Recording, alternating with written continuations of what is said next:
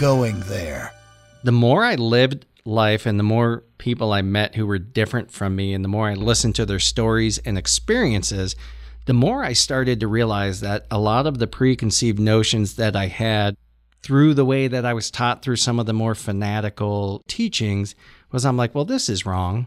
And so maybe I should start looking at this. And then I started questioning more. And I guess it really just comes from being open and vulnerable to hear other people's experiences and think, is it possible I don't have the answer? I accept anyone's mindset, religious or otherwise, when it's their belief that they live their life by, but don't press it upon other people. And real briefly, what made you get there, though? People and their stories. LeJohn, I've told you this before. I'm not saying like you had to change my mind not to be racist against black people, right. But the more people I've met who are different from me, the more I understand them and the more I empathize with them.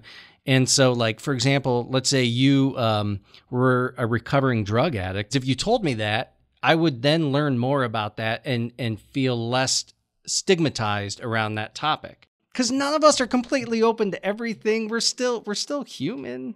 But I mean, we're always a work in progress.